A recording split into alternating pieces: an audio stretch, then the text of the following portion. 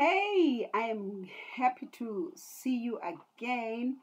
We are going to read Genesis chapter 3, verse 1, all the way to Genesis chapter 4, verse 26. And then we look at Psalms chapter 2, verse 1 to 6, Proverbs 1, 5 to 6, and Matthew 2, verse 1 to 23.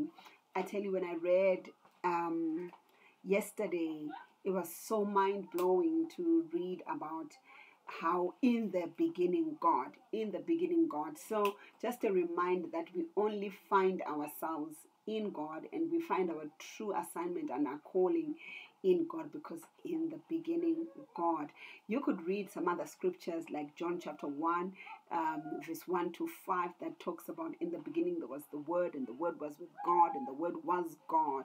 Without him nothing was made that was ever made. That just reminds us how God was in the beginning. And then you could read also Colossians chapter 1, 15 to 20, very profound scriptures that tell us about how in him all things consist, and that he is the eternal Godhead. It's absolutely amazing.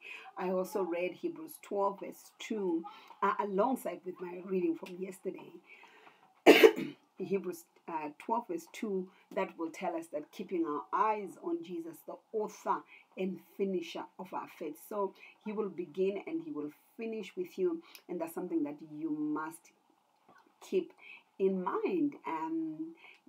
So Revelation 1 verse 8, and they are there and they are saying to him who was and is to come. And you have to keep your eyes on the lookout for the word of God and what it says about God in the beginning. So I'll move on to what we're reading today. Like I said, January the 2nd. I was looking at how the devil fooled people. He says, surely you will not die. And yesterday, as I read this verse, it reminded me of how he probably fooled Ananias and Sapphira. Now we have an advantage that we have the full counsel of the scriptures. He probably fooled Ananias and Sapphira and said to them, no, you won't die. If you lie, you won't die. And they did. They died a physical death. But we see that with Adam and Eve, it wasn't a physical death, but there was a death that occurred. So do not be fooled when the devil tells you, no, don't worry, it's harmless, you won't die, because you definitely will. So I was looking at verse 7 of chapter 3. It says that, and then they made loincloths for themselves. It was the first thing that they were now making for themselves, yet God had intended to make stuff for them. So do not substitute what God wants to make for you, and you make yourself stuff out of leaves, and they won't last. So they made these things for themselves. I was just reminded as well how when Adam responds in verse 10 and says, I was afraid because I was naked, so I hid.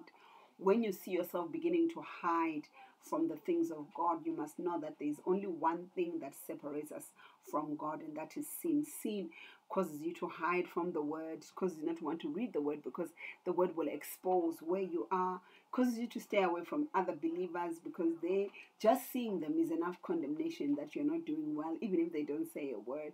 So sin will definitely separate you from the presence of God. Praying becomes difficult. Please guard your heart, guard your life. Don't hide. We saw even Cain hiding in chapter 4 verse 14, because he hides behind being rude. Remember, he's asking God, my brother's keeper. When later on we will see that he's asking God, and he says, my punishment is too great for me to bear. Since you are banishing me today from the soul, I must hide myself from your presence. Can you see? He has to hide from God's presence because of the presence of sin in his life. Well, God must help us to stay. There's a note that I wrote here in my Bible. What I like every year, did I tell you that every year I get a new Bible to read so that I can scribble in it? So this one is already marked PD 2023. So that's my scribble study Bible. Oh yeah, I was just imagining, because I'm an extremely dramatic person. I was imagining God speaking to Adam, and it feels as if they were not in the same space because he was hiding, and I imagine them calling out to each other, "Adam, where are you?" So, well, I'm hiding because there was now distance, yet they could walk together and talk in the cool of the day. Please do not allow the enemy to steal that opportunity to speak together with God in the quiet of the day. So look at that, verse 16 of chapter 3. Pain is introduced because of sin. Whenever there is pain, my God, you know that you must be reminded that pain was as a result of our fallen nature. That fall is what brought pain in our lives, and Jesus wants to give us peace over our lives. Listen, I'm not saying that believers won't get sick or challenged or whatever, but it is the work of the enemy for us to end up having pain and afflictions in our lives. Praise the Lord. I was so excited to see how there is mercy all over, this whole chapter. Even though God is mad, he continues to show us mercy. It was so amazing that he then says, okay, what you guys have made for yourself won't work. Let me make you, clothes out of proper skins that will last longer. And God's mercy is so amazing. The Bible is a book about mercy, and you should stay close to it so that you receive mercy. Look at something else that I found yesterday. As I read, it says that the Lord God says, since man has become like us, knowing good and evil.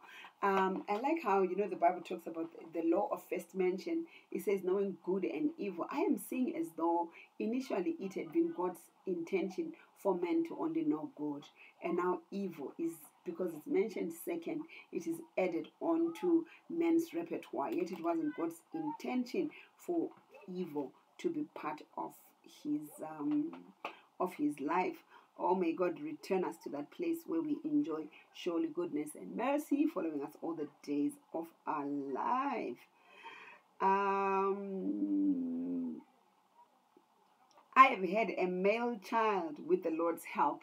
You know what? I took the statement literally, that for sure, man, Eve had a child with the Lord's help. There was no midwife. She was there by herself. Who could have helped her to deliver except for the Lord's help? So even as we women, as you are delivering your child, you must remember that it is the Lord's help that has come through. Oh man, I saw something very interesting as well in chapter 4 verse 7. God says to Cain, if you do right, won't you be accepted? But if you do not do right, sin is crouching at the door. Its desire for you is for you, but you must master it. So sin is knocking at your door every single day. Please don't open the door. In 2023, don't open the door when sin calls to drop by and pay you a visit. Whatever temptation will come your way, make sure that you don't open the door. Do not entertain sin in your life. God bless you. See you in the next video.